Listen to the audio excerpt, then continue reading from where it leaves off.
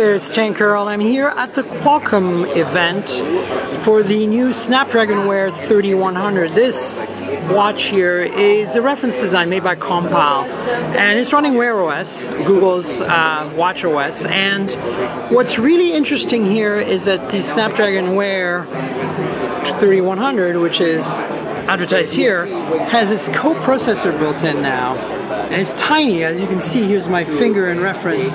This tiny little chip basically runs a real-time OS that allows the watch to run in very low power mode. And so, you know, when you're in interactive mode like this, you get the usual stuff that you would normally run. It's Android, it's high power consumption, interactive, very fast. But when you're running, say, sports mode like this, it's running extremely efficiently because it's only running on this coprocessor here.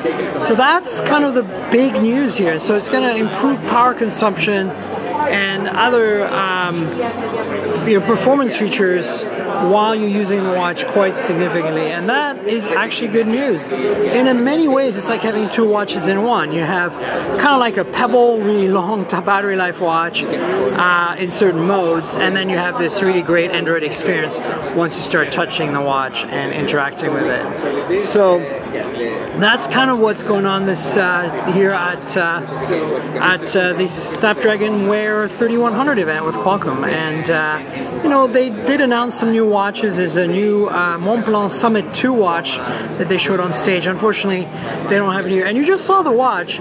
It switched over to low power mode just now by blanking the screen and going back. And as you can see, it still looks very, very nice on the display what it's showing, because this low power mode still enables full control of the display with, as you can see, continuous complication updates and a sweeping second hand while in low power mode. In this mode, it can go up to about a week on a charge without notification, without connectivity.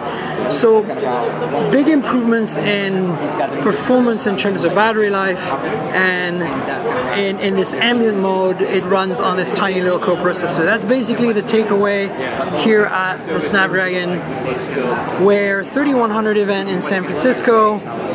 Very exciting stuff. As you know, I'm a big fan of smartwatches. I've got a few of them, and I'm really looking forward to trying out a watch with this architecture. Anyway, so that's it, and please subscribe to the channel. Like the video, tell your friends, and more importantly, don't forget about the podcast. mobiletechpodcast.com is where it's at. You can subscribe there, or on Apple Podcasts, Google Podcasts, everywhere. We're on all the platforms. mobiletechpodcast.com, and I'll see you next time with another hands-on or unboxing. Cheers, everybody.